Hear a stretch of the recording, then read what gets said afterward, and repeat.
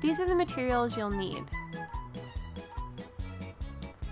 Some brown leggings or any dark color is fine. A light colored long sleeve shirt. A yellow shirt that you can cut up and draw on. A winter hat that's dark and has ear flaps. Tan colored fleece or felt, about a yard is fine. Some brown paper or foam board. A sheet of cardboard. A pack or two of white feathers.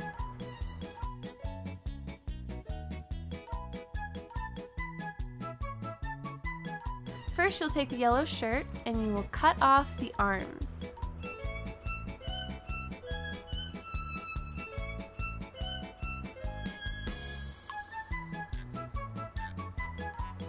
Next, you'll take the fabric marker and you'll draw on the meadowlark markings. Take a look at your calendar to get a good idea of what Pepper's markings look like. When it's all put together, the yellow shirt will cover the long sleeve shirt.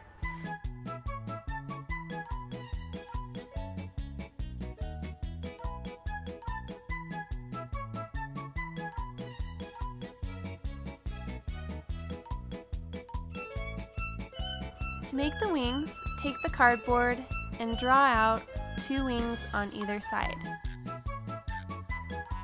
And then cut them out. Take the duct tape and make some loops. Secure them to the bottom side of the wings. One is for the upper arm and one is for the hand or wrist. Then you'll take your fleece or your felt and you'll trace the wings onto the fabric. Cut it out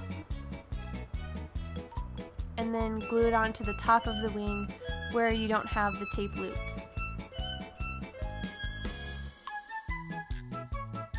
Next, you'll glue or duct tape the feathers onto the bottom part of the wing.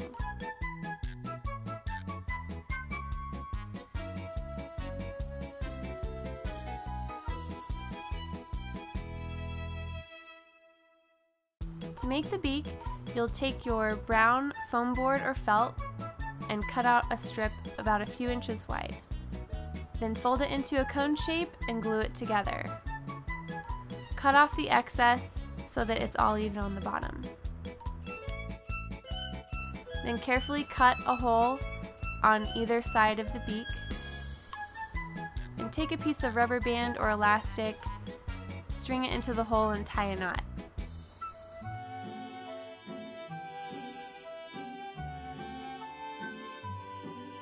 Finish it off with a pair of goggles or sunglasses. Now you're ready to pretend you're Pepper and let your imagination fly.